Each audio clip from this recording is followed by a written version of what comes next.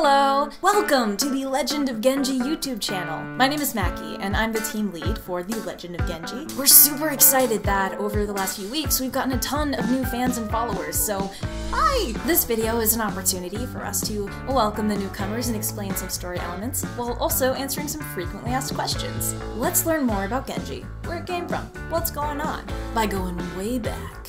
On February 21st, 2005, Nickelodeon aired the first episode of Avatar: The Last Airbender, a cartoon that would go on to reshape the American animation industry and capture the hearts and imaginations of audiences all around the world. Avatar Aang's story ended in 2007, but the franchise continued with a new Avatar named Korra in 2012.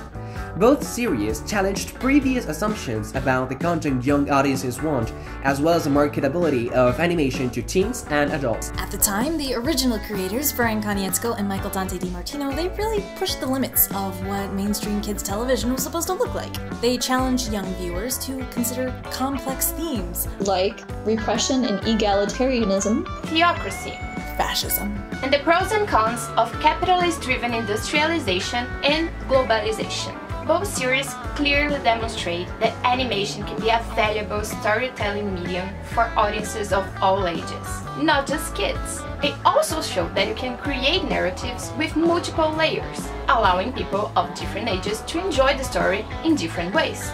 Avatar fuses the fun and artistic expression of animation with the complexity, diversity, and emotional depth of real life. Everyone can find something meaningful in it, and we're seeing other TV series catch on to this idea too.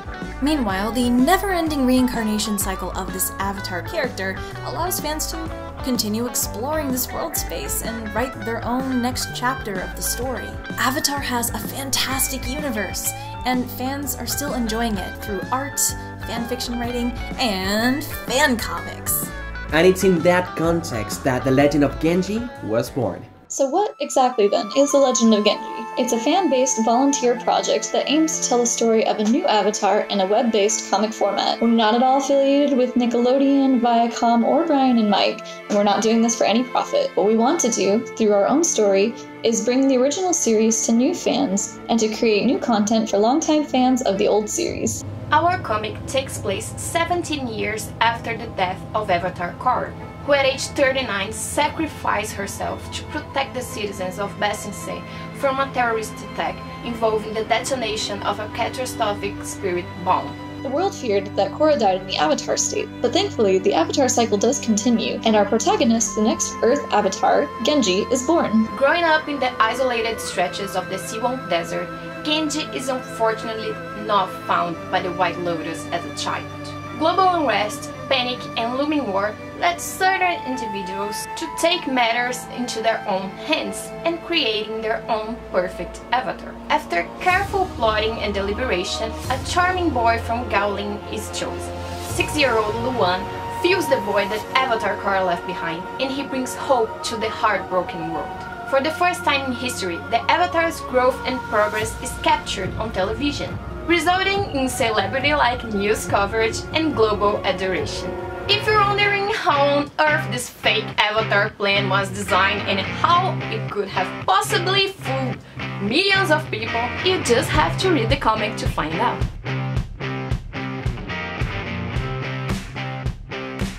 When The Legend of Korra ended, I was a freshman in college. Random doodles from class turned into character design ideas, turned into characters, turned into a story, and then I was doomed because I fell in love with it. Posted some stuff on Tumblr, people liked it, people reacted to it, and suddenly there's this really cool fan rapport going on that was kind of lifting the story in new directions. I tried to make a fan comic on my own, but it's a lot of work.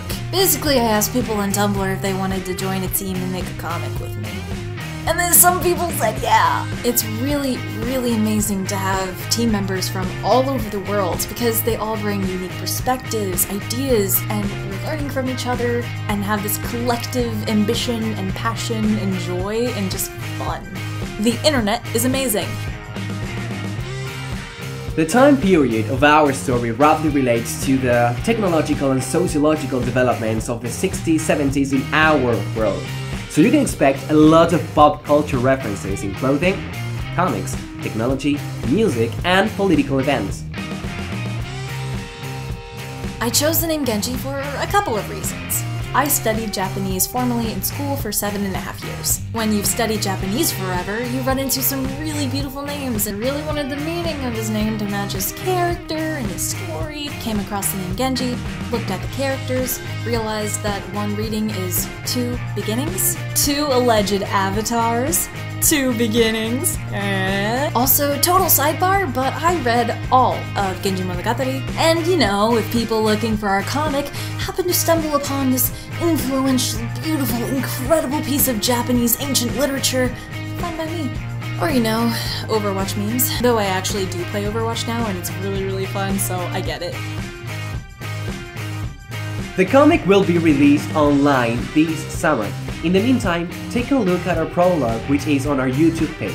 Thank you guys so much for watching, and make sure that you follow us on all of our social media channels for the latest and greatest artwork by the art team, as well as other updates on the project. You should subscribe to see more cool Genji content.